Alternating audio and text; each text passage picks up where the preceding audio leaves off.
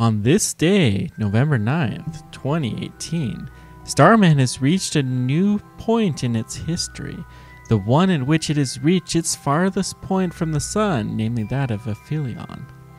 Now, Starman's going to start getting closer to the sun. In about 9 more months, he'll be more or less where he launched from, except for Earth, of course, will not really be there. What will Starman see right now if the cameras were transmitting? Well, you can see here a visualization of what that would look like. The truth is there's not really a whole lot out there. The stars that are seen would barely be seen in the camera image, and the stars are not actually aligned to reality, unfortunately. I wasn't able to make that happen. But bottom line is he's out in the middle of nowhere, far away from everything. He's so far away from everything that Mercury is the closest planet. Now, Mercury is way closer to the sun than Earth or Mars or even Venus, and he's sitting there out by the asteroid belt, but the planets are so far away that Mercury just happens to be the closest one. It's pretty crazy.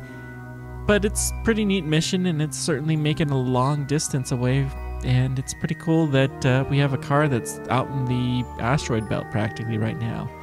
Starman will be continuing around. The next thing I'm really looking forward to is where Starman will pass close to Mars in October of 2020, but that's still another couple of years away.